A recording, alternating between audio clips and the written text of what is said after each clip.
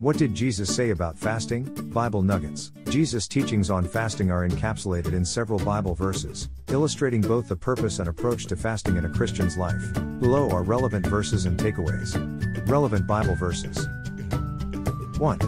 Matthew 6:16-18. And when you fast, do not look gloomy like the hypocrites, for they disfigure their faces that their fasting may be seen by others. Truly, I say to you, they have received their reward. But when you fast, anoint your head and wash your face, that your fasting may not be seen by others but by your Father who is in secret. And your Father who sees in secret will reward you. 2.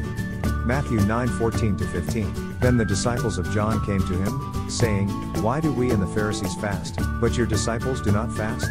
And Jesus said to them, Can the wedding guests mourn as long as the bridegroom is with them? The days will come when the bridegroom is taken away from them, and then they will fast. 3. Mark 2:19-20. Jesus answered, How can the guests of the bridegroom fast while he is with them? They cannot, so long as they have him with them. But the time will come when the bridegroom will be taken from them, and on that day they will fast. 3 main takeaways. 1. Fasting is a matter of the heart. Jesus emphasizes that fasting should not be performed as an outward show to gain approval from others. Instead, it is a deeply personal act of devotion between the individual and God, meant to be done with sincerity and humility. 2.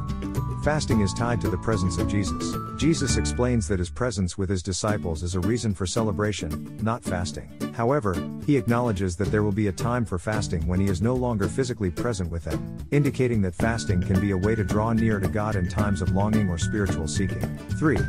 Fasting is rewarded by God. In the Sermon on the Mount, Jesus assures that fasting, when done in secret and with a pure motive, will be rewarded by God.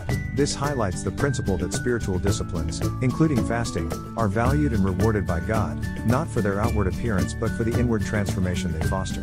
Fasting, as taught by Jesus, is not about the physical act itself but about the heart's posture towards God. It's a spiritual discipline meant to enhance one's relationship with God, marked by humility, sincerity, and a desire for God's presence. Greg Gaines. Father, grandfather, minister, missionary, deacon, elder, author, digital missionary, foster parents, welcome to our family. https://jesusleadershiptraining.com/about us/